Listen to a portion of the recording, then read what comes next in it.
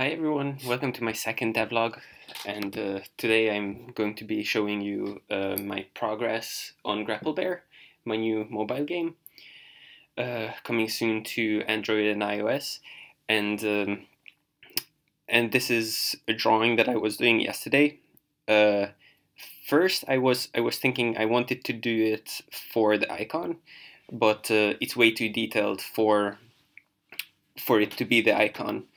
Um, because such small details you'll actually see later. I was experimenting with like how it looks in smaller scale and all the potential places that the app store would show it in different sizes, and all the details that I'm drawing right now, I was drawing then, just gets lost, and it's just really confusing.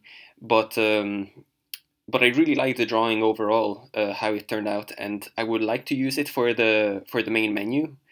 This is actually one of the characters, the Ghost Bear character, and he is the character that you have to race. Like, he is just yourself, your high score, your best run in the game, because this is a platformer game, so it just saves your position during the game if you reach the goal, of course, and and then when you play that level again, you can just keep on beating your best score. Or, for example, if you give your phone to one of your friends, as I did one time, my friend was just obsessed trying to beat my own high score, and then when he actually did, then it was his playthrough, his character Ghost, being saved in my phone. So whenever I play that level, I was trying to beat his score. Uh, Lucky enough, I actually put in like a delete record button, so I could just delete his record. But basically, that's what you do. You just try to beat your best score. Um, and I'm working on another mode as well, where you can play with up to four of your friends, and basically it works in a way that someone plays one of the levels, and then gets to the goal or dies, whatever, and then you give the phone to the next player. That player plays the level as well, and then at the end, when all players played, you can just see the playthrough of like how everyone got to the goal, and then it will show who won. Uh, yeah, like a little bit about the drawing, what I'm doing right now. I based the top half of the bear on a photograph, and then the bottom half I'll just gonna like wing it, and try to make it as much as I can based on the little character that I already have in the game to look like a ghost. But because I'm using a fine liner, 0.5 millimeter fine liner, if I remember correctly, it's really good and satisfying. Actually, it feels really good to just draw out the furs, and this is how the final drawing looks. To draw out the furs, so I got obsessed with like drawing all the lines of the furs and the shapes and everything. So I ended up just having like a really sketchy bottom part, like if it was a bit translucent. And I show you the process as well of scanning it in. I found that like weirdly enough, scanning it in, I like using an app for it on my iPhone 7, which works really well. I could as well do it with Photoshop, but the app just does such a great job with it. I found that it's perfect for it anyway, and this is the result of the scan.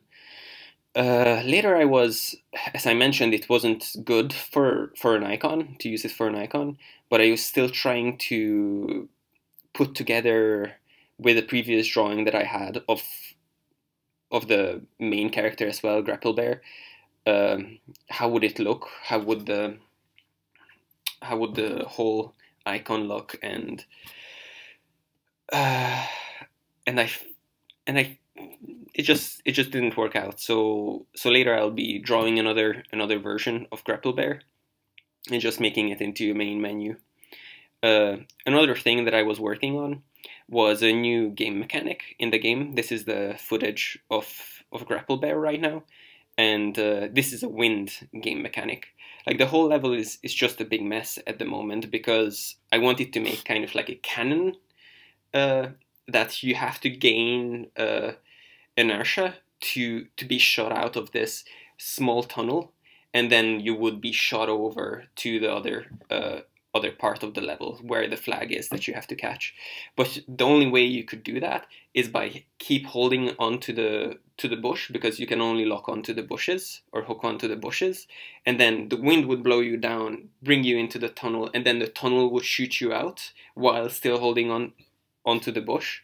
And yeah, that's how it looks right now. And then it's really satisfying when you're actually being shot out and then you release and your velocity is maintained, so you get shot really far away.